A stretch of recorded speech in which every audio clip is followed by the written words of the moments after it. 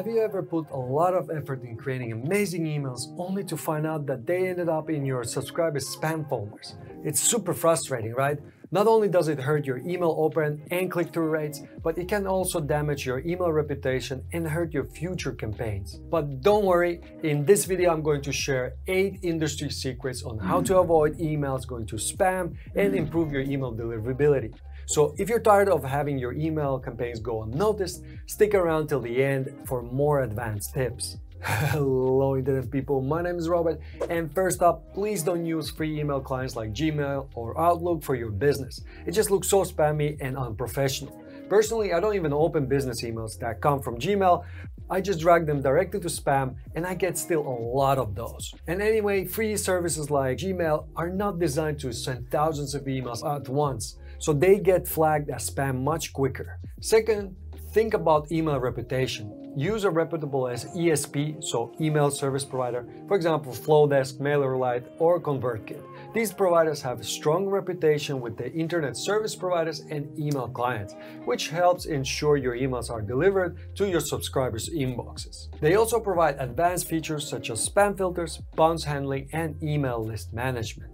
On the other hand, your domain name can impact your email reputation as well. If you're using a custom domain name for your email campaigns, it's important to maintain a good reputation for that domain in order to avoid being flagged as a spam.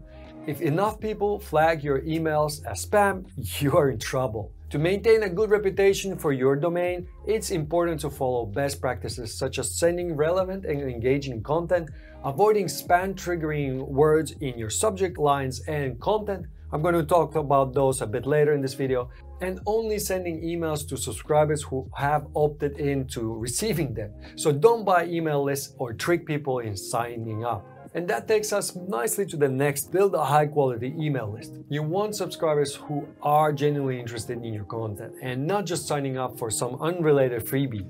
Offer something of value to your subscribers like a discount or a free guide to attract the right people to your list. This way you'll have engaging subscribers who are more likely to open and interact with your emails. However, if you notice some people are not engaging with your emails, don't be afraid of removing them. You can set this as an automation. For example, if a subscriber hasn't opened or clicked on anything in the last 10 emails, then you just unsubscribe them automatically. It sounds counterproductive, but you want only engaged people on your list. Otherwise, you are just paying for them for no reason. And they are lowering your open and click-through rates, which has an impact on deliverability. There are also email verification services which help you clean up your email list and remove invalid or inactive email addresses. That can harm your email deliverability as well. Some popular email verification services include Zero Bounce, Bright Verify, and Never Bounce. For email verification services, check this tutorial here on top to see how they work and how you can easily get started. Another thing you can do to improve your email deliverability is to use double opt-in. This means that when someone signs up for your list, they have to confirm their email address before they start receiving your emails. This helps ensure that you have a clean and engaged list and reduce the chance of your emails being marked as spam.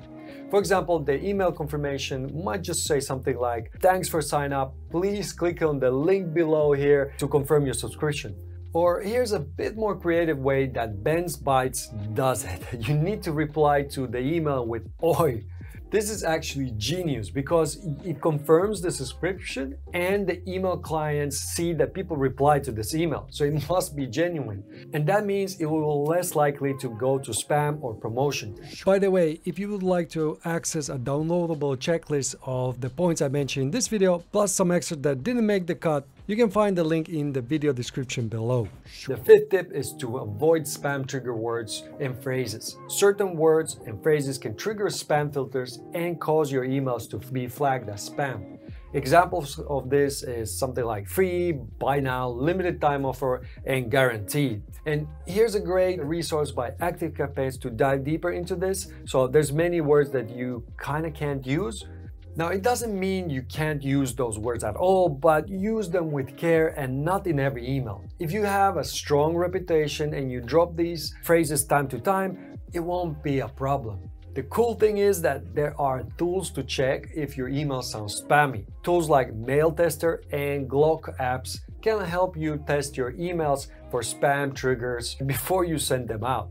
These tools analyze your email content and give you a spam score and suggestions on how to improve your email. Sixth tip is to authenticate your email. Most email marketing tools enable you to use authentication protocols like DKIM, SPF, and DMARC. All these sound like gibberish to most of you, myself included, but they can help you improve your email deliverability by verifying that your emails are coming from a trusted source. So they see that it's actually you sending it and not somebody else. Here's a great infographic that shows what each of these does in summary. You can see that the first two are must-haves and DMARC is just highly recommended. But I think you only need DMARC once you have a bigger email list with thousands of emails going out every week. Your email marketing tool should have instructions on how to add these authentications in their own service. The seventh tip is a bit more advanced and it's an email warm-up.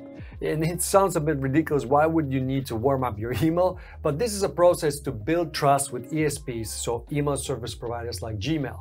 You start by sending a few emails and gradually increase the volume over several weeks or months, depending on your email list size and engagement rates. This helps ESPs recognize your sending patterns, and so it improves your email deliverability rates. If you would just blast everything at the same time, they would just get overwhelmed. They don't know you yet, and then they'll be like, nope, this is spam, let's add it to the spam filter. Now, if you just started with email marketing and have a small list, this is not really a problem for you. But if you are starting a new email marketing campaign and you have a big list with thousands of emails, you imported from somewhere else or from another tool, then you need the warm-up. Also, if you have changed the domain for sending emails, you'll need to warm up your new domain to establish credibility with ESPs and avoiding being flagged as spam. The same goes for reactivating a dormant email account. The last tip is to write catchy subject lines to get opens and engagement. ESPs track the open, click, and reply rates. If this is high, it's a signal to them that email is legit. Remember, getting your emails into your subscribers' inboxes is essential. But really, to make an impact, you need to have email subject lines that grab readers' attention and make them want to read more and reply. Otherwise, all that hard work you put into writing the email itself will go unnoticed. That's why you should watch this video next if you want to learn how to write effective email subject lines that reach 30+ open rates.